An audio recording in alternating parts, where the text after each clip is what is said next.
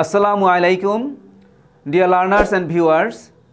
Welcome to my online class. ফিরে এসেছি completing সেন্টেন্সের চতুর্থ ক্লাস নিয়ে. This is my fourth time before you. In my previous 3 classes about completing sentence, I have already discussed about phrases, clauses and some rules. Today, I want to discuss some special rules about completing sentence. Dear learners, আশা করি এই রুলগুলো প্রয়োগ করে নতুন নতুন বাক্য তৈরি করতে পারবে এবং খুব অল্প সময়ের মধ্যেই তোমরা ইংরেজিতে পারদর্শী হয়ে উঠবে। ওকে, I hope you will enjoy the whole class with full attention. Let us start first.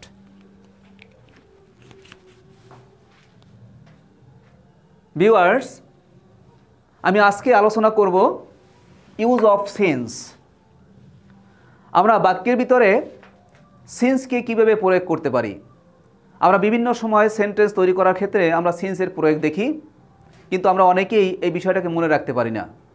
বিষয়টাকে অত্যন্ত সহজ করার জন্য আমি এখানে কয়েকটি উদাহরণ লিখে রেখেছি, যেই উদাহরণগুলোর মধ্য দিয়ে অর্থাৎ বিষয়টা স্পষ্ট হয়ে যাবে এবং এই সূত্রটাকে প্রয়োগ করে আমরা কথা বলতে পারবো, বাক্য তৈরি করতে পারবো এবং ইংরেজি আমার কাছে একদম সহজ হয়ে যাবে। তো প্রথমেই আসো, সিন্সের আমরা দুইটি প্রয়োগ দেখব। আমরা যদি কখনো কোনো সেন্টেন্সের মাঝে সিন্সের প্রয়োগ দেখি, তাহলে প্রথম রুলটা আমাদের কি হবে? আমরা যদি সিন্সের প্রথম অংশে প্রেজেন্ট ইনডেফিনিট টেন্স অথবা প্রেজেন্ট পারফেক্ট টেন্সের দেখি, তাহলে অপর অংশকে পাস্ট ইনডেফিনিট টেন্সে রূপান্তর করতে হবে। বিষয়টা একদম স্পষ্ট।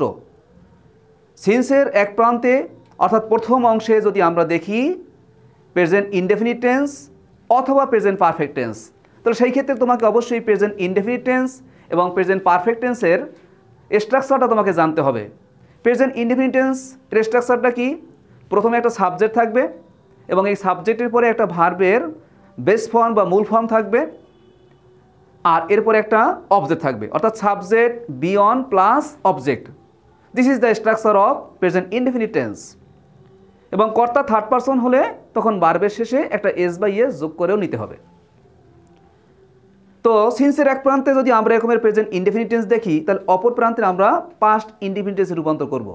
পাশাপাশি সিন্সের এক পাশে যদি আমরা প্রেজেন্ট পারফেক্ট টেন্সের দেখি, অর্থাৎ সাবজেক্ট অনুযায়ী হ্যাভ অথবা হ্যাজ এবং মূল ভার্বের পাস্ট পার্টিসিপল ফর্ম, এরপর এক্সটেনশন বা অবজেক্ট যদি আমাদের থাকে, তাহলে সেক্ষেত্রে আমরা প্রেজেন্ট পারফেক্ট টেন্স হিসাবে এটাকে গ্রহণ করব। তাহলে সিন্সের এক প্রান্তে অর্থাৎ প্রেজেন্ট পারফেক্ট টেন্সের হলে অপর অংশকে আমরা অবশ্যই পাস্ট ইনডেফিনিট টেন্সে রূপান্তর করব। জাস্ট এর দুইটি উদাহরণ আমি এখানে লিখে রেখেছি, একটু খেয়াল করো। It is many year since I dash within bracket to come to Dhaka. যদি আমরা এই সেন্টেন্সটিকে একটু বিশ্লেষণ করি, তাহলে দেখতে পাবো এই সেন্টেন্সটির মধ্যে ওখানে সিন্সের প্রয়োগ রয়েছে। কিসের প্রয়োগ আছে বলো তো? সিন্স। তো সিন্সের প্রথম অংশে দেখো ইট ইজ লেখা আছে, ইট সাবজেক্ট, এখানে ইজ হচ্ছে ভার্ব অর্থাৎ প্রেজেন্ট টেন্স। এখানে ভার্ব টু বির একটি ফর্ম দেওয়া আছে ইজ, এবং এখানে মূল ভার্ব আকারে প্রয়োগ করা আছে এবং এটা প্রেজেন্ট ইনডেফিনিট টেন্সে। তাহলে কি করতে হবে? আমাকে অবশ্যই অপর অংশকে আমাকে পাস্ট ইনডেফিনিট টেন্সে রূপান্তর করতে হবে। তার মানে আমার এই অংশকে, এই যে শূন্যস্থানটা দেওয়া আছে এবং ব্র্যাকেটের ভিতরে একটা ভার্ব দেওয়া আছে, এখানে ইনফিনিটিভ ভার্ব তৈরি করা আছে, টু যুক্ত ভার্ব। তাহলে আমাকে সিন্সের পরে একটা অর্থপূর্ণ বাক্য তৈরি করার জন্য আমাকে এখানে একটা ফাইনিট ভার্বের প্রয়োজন হবে বা মূল ভার্বের প্রয়োজন হবে, এবং সেই ক্ষেত্রে সেই ভার্বটা অবশ্যই হবে, মনে রাখতে হবে, পাস্ট ইনডেফিনিট টেন্স। তাহলে এখান থেকে আমাদের উত্তরটা হবে কেম, CAME, অর্থাৎ এই কাম ভার্বের পাস্ট ফর্ম হচ্ছে কেম। তাহলে আমাদের কি দাঁড়ালো? It is many years since I came to Dhaka. I came to Dhaka, এখানে টু উঠে গেল টু ইনফিনিটিভের জন্য, কিন্তু আমার সিন্স যেহেতু যুক্ত হয়েছে এই অংশে, আমার এখানে ইনফিনিটিভ ভার্বের দরকার না, এখানে আমার একটা মূল ভার্বের প্রয়োজন এবং সেটা অবশ্যই পাস্ট ফর্ম, যেহেতু সিন্সের আগের অংশ রয়েছে প্রেজেন্ট টেন্স। তো এটা আমার রাইট ফর্মস অফ ভার্বের নিয়ম তৈরি হয়ে গেল। এবারে আসো, আমি একই বাক্যকে আবার যদি কমপ্লিটিং সেন্টেন্স হিসাব করি, তাহলে কি বিষয়টা দাঁড়ালো? এবার দেখো একই সেন্টেন্স লেখা আছে it is many years since, এখানেও সিন্সের প্রয়োগ আছে এবং এদিকে একটা লম্বা করে ফাঁকা জায়গা দেয়া আছে, ড্যাশ চিহ্ন দেয়া আছে। তো এখন এই অংশে আমি কি তৈরি করব? এই অংশকে পরিপূর্ণ করার জন্য আমাকে অবশ্যই সিন্সের নিয়মের কাছে আসতে হবে। আমার খেয়াল করতে হবে, আমি দেখব যে সিন্সযুক্ত অংশের আগের ভার্বটি কোন টেন্সে আছে।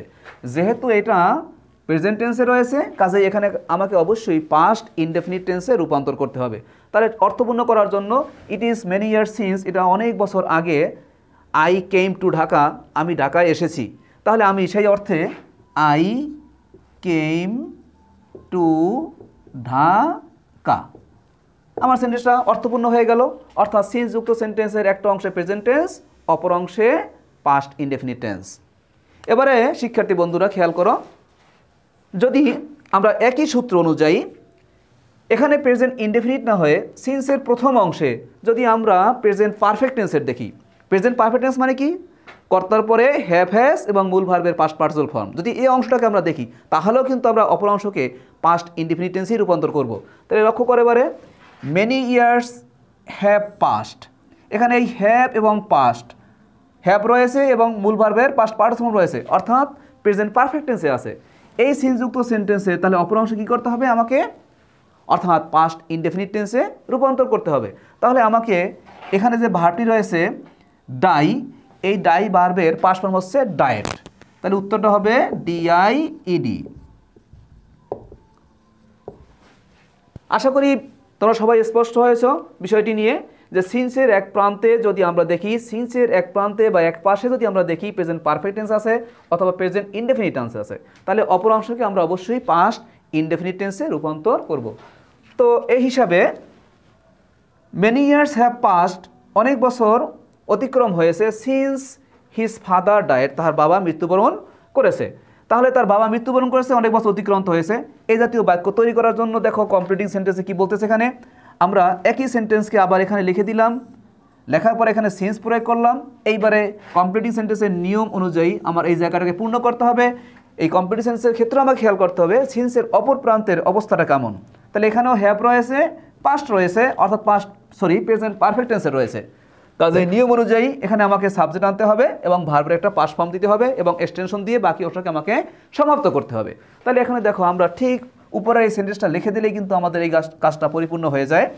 তাহলে many years have passed since his father died, ঠিক আগের নিয়মে। তাহলে আমরা এই দুইটি সূত্রের মধ্য দিয়ে আমরা প্রথম একটি অর্থাৎ সূত্রকে প্রয়োগ করলাম। সূত্রটা হচ্ছে যে সিন্সযুক্ত সেন্টেন্সের প্রথম অংশ যদি প্রেজেন্ট ইনডেফিনিট টেন্স অথবা প্রেজেন্ট পারফেক্ট টেন্সের হয়, তাহলে আমরা সিন্সের অপর অংশকে আমরা অবশ্যই পাস্ট ইনডেফিনিট টেন্সে রূপান্তর করব। ঠিক একইভাবে আমরা এই সূত্রটাকে প্রয়োগ করলাম দুইটা উদাহরণের মধ্য দিয়ে, এবং একটা রাইট ফর্মস অফ ভার্বের নিয়ম এবং একটা হচ্ছে কমপ্লিটিং সেন্টেন্সের নিয়ম দিয়ে। শিক্ষার্থী বন্ধুরা, তাহলে আমরা এই বাক্যগুলিকে আবার যদি আমরা কারোর সাথে কথা বলতে যাই, তাহলে আমরা ঠিক এই সিন্সটাকে প্রয়োগ করে আমরা দুই পাশে বাক্য তৈরি করে আমরা কথা বলতেও পারবো। এরপর আসি আমরা দ্বিতীয় সূত্রে সিন্সের। এক্ষেত্রে আমরা যদি কখনো দেখি সিন্সের প্রথম অংশ পাস্ট ইনডেফিনিট টেন্সের আছে, তাহলে অপর অংশকে আমরা অবশ্যই পাস্ট পারফেক্ট টেন্সে রূপান্তর করব। কথাটা কিন্তু মনে রাখতে হবে, পয়েন্ট টু রিমেম্বার দ্যাট সিন্সের প্রথম অংশ যদি আমরা পাস্ট ইনডেফিনিট টেন্সের দেখি, তাহলে আমরা দ্বিতীয় অংশকে অর্থাৎ পরবর্তী অংশকে আমরা অবশ্যই পাস্ট পারফেক্ট টেন্সে রূপান্তর করব। তাহলে পাস্ট ইনডেফিনিটের গঠনটা কি? সাবজেক্ট, সাবজেক্টের পরে ভার্বের একটা পাস্ট ফর্ম, এরপরে অবজেক্ট। আর পাস্ট পারফেক্ট টেন্স মানে কি?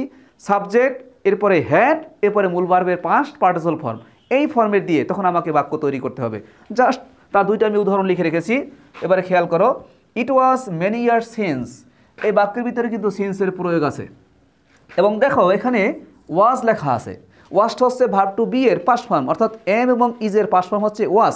তাহলে যেহেতু এখানে সাবজেক্ট ইট রয়েছে, ভার্ব এখানে অর্থাৎ ওয়াজ রয়েছে, তাহলে পাস্ট ইনডেফিনিট টেন্সের আছে, সিন্সের অপর অংশ কী করতে হবে? অর্থাৎ পাস্ট পারফেক্ট টেন্সে রূপান্তর করতে হবে। তাহলে পাস্ট পারফেক্ট টেন্স মানে কি? অর্থাৎ সাবজেক্ট থাকবে, এরপরে হেড আনতে হবে আর মূল ভার্বটিকে পাস্ট পার্টিসিপল ফর্মে রূপান্তর করতে হবে। তাহলে উত্তরটা হবে had, R মিটের past participle form হচ্ছে মেট, এম ই টি, মেট। তাহলে ব্যাপারটা কী দাঁড়াইলো? ইট ওয়াজ many years since they first had meet. আমরা যখন বাক্যটাকে সঠিকভাবে লিখতে যাব তখন আমরা এই হ্যাডটা ফার্স্টের আগে প্রয়োগ করব, তাহলে সেন্টেন্সটা আরও শ্রুতিমধুর হবে। যদি আমরা বলি they had first mate, they had first মেট, তাহলে সেন্টেন্সটা কিন্তু আরও সুন্দর হলো, মানানসই হলো এবং গঠনগত সুন্দর হলো এবং অর্থপূর্ণ হলো। এরপরে আসো, এই সেন্টেন্সটাকে যদি আমরা কমপ্লিটিং সেন্টেন্স হিসেবে তৈরি করতে যাই তাহলে আমরা এই একই বাক্য দিয়েই কিন্তু আমরা এই শূন্যস্থানটাকে পূরণ করতে পারি। তাহলে এখানেও সিন্সের প্রয়োগ রয়েছে, এবারে শূন্যস্থান রয়েছে। এই শূন্যস্থানটিতে যেহেতু এটা পাস্ট ইনডেফিনিট টেন্স, এটাকে আমাকে অবশ্যই পাস্ট পারফেক্ট করতে হবে। তাহলে আমরা কি লিখব? They had first, R মিটের past participle form হচ্ছে মেট, একটা ই, MET, মেট। ওকে, নেক্সট আর একটা উদাহরণ খেয়াল করো, একই রকমের বাক্য। ইট ওয়াজ লং সিন্স, এখানেও কিন্তু সিন্সের প্রয়োগ রয়েছে। ইট ওয়াজ লং সিন্স, এখানে ওয়াজ এটা পাস্ট ইনডেফিনিট টেন্স। তাহলে নিয়ম অনুযায়ী আমাকে কী করতে হবে? অপর অংশকে পাস্ট পারফেক্ট টেন্স নিতে হবে। আর পাস্ট পারফেক্ট টেন্স মানে কি? এখানে আমার একটা হ্যাড প্রয়োগ করতে হবে, অর্থাৎ আই হ্যাড, এরপরে এই সি ভার্বের পাস্ট পার্টিসিপল ফর্ম হচ্ছে সি, স, সিন। তাহলে আমাকে লিখতে হবে পাস্ট পার্টিসিপল ফর্মটি, অর্থাৎ সিন, SEEN। তাহলে কি দাঁড়ালো? ইট ওয়াজ long since I had seen her last. এটা অনেক দিন আগে তার সাথে আমার সাক্ষাৎ হয়েছিল।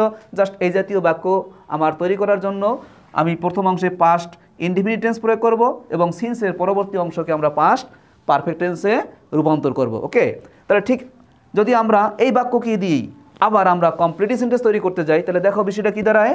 ইট ওয়াজ লং সিন্স, এখানে সিন্সের প্রয়োগ রয়েছে, এবারে লম্বা করে একটা ড্যাশ দেওয়া আছে। এই শূন্যস্থানটিতে আমাদের কী করতে হবে? একটা অনুরূপ একটা বাক্য তৈরি করতে হবে প্রথম অংশতে মিল করে। তাহলে আমরা ঠিক উপরে এই বাক্যটা লিখে দিলেই এটাও কিন্তু কমপ্লিট সেন্টেন্স হয়ে গেল। তাহলে আমরা কি লিখতে পারি? I had seen her last, I had seen her last. Just incomplete বাক্যকে পরিপূর্ণতা জ্ঞাপন করলো কিসের মাধ্যমে বলো তো? অর্থাৎ পাস্ট পারফেক্ট টেন্সের মাধ্যমে।